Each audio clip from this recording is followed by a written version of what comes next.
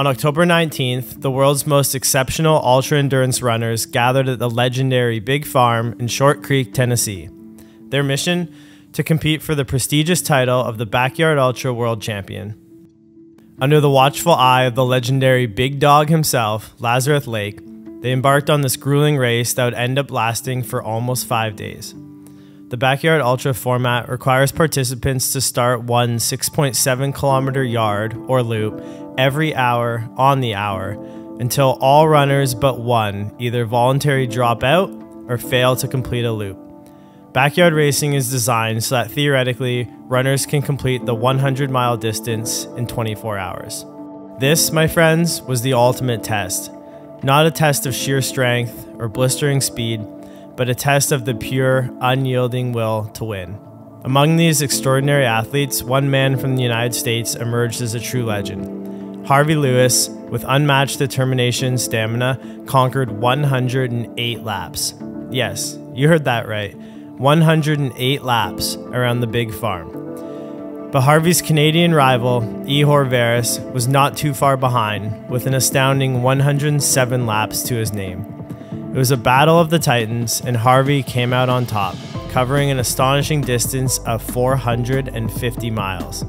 What's truly remarkable is that more than 20 runners pushed their boundaries, running over 300 miles and proving that they were not just athletes, but also the embodiment of sheer determination. A total of 75 entrants from around the world were united in this epic showdown, making it a global spectacle of endurance and resilience. This victory was not just a personal triumph, it was also a world record breaker. Phil Gore's previous record of 102 yards at Dead Cow Gully Backyard was left in the dust.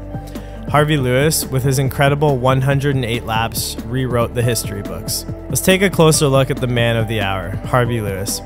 This seasoned ultra runner has a track record of greatness. He claimed the top spot at the Cincinnati Stone Steps 50K in 2013 and conquered the North Coast 24-hour race the same year. He's no stranger to extreme challenges, having completed the Marathon des Sables and the grueling 400-kilometer self-navigating Ultra Gobi. In 2021, Harvey etched his name into the books of Backyard Ultra history by winning the Big Dog Backyard Ultra, this very race. And then, only 2 years later, Harvey not only broke the world record, but just completely captured the essence of the Backyard Ultra spirit. An unyielding will to endure, a testament to the human resilience, and a pursuit of excellence that transcends boundaries. Congratulations, Harvey, on this incredible achievement. And so, the Big Farm in Short Creek, Tennessee will forever be remembered as the hallowed ground where Harvey Lewis became the last man standing.